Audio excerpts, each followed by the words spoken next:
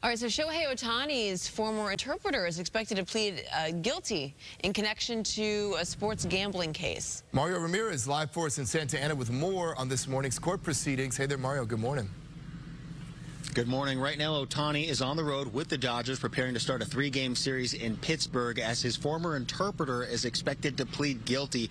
He's set to arrive here at this federal courthouse in downtown Santa Ana to plead guilty on charges of stealing millions from the baseball star.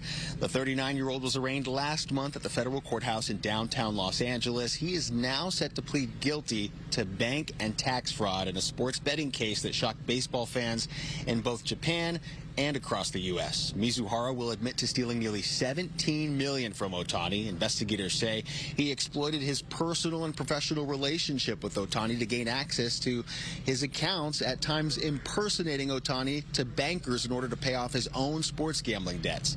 According to IRS criminal investigators, Mizuhara won over $142 million from his bets, over 19,000 wagers, which he deposited into his own account instead of Ohtani's, and he lost around $183 million. There's no evidence that Ohtani was involved or aware of Mizuhara's gambling activities, and Ohtani has been fully cooperating with investigators.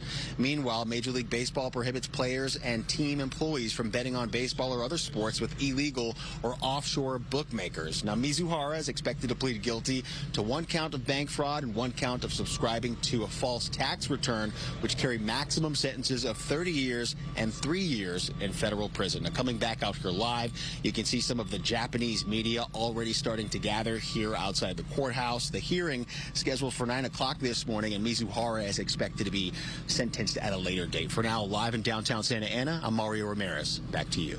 All right, Mario, thank you very much. We appreciate you being out there for us.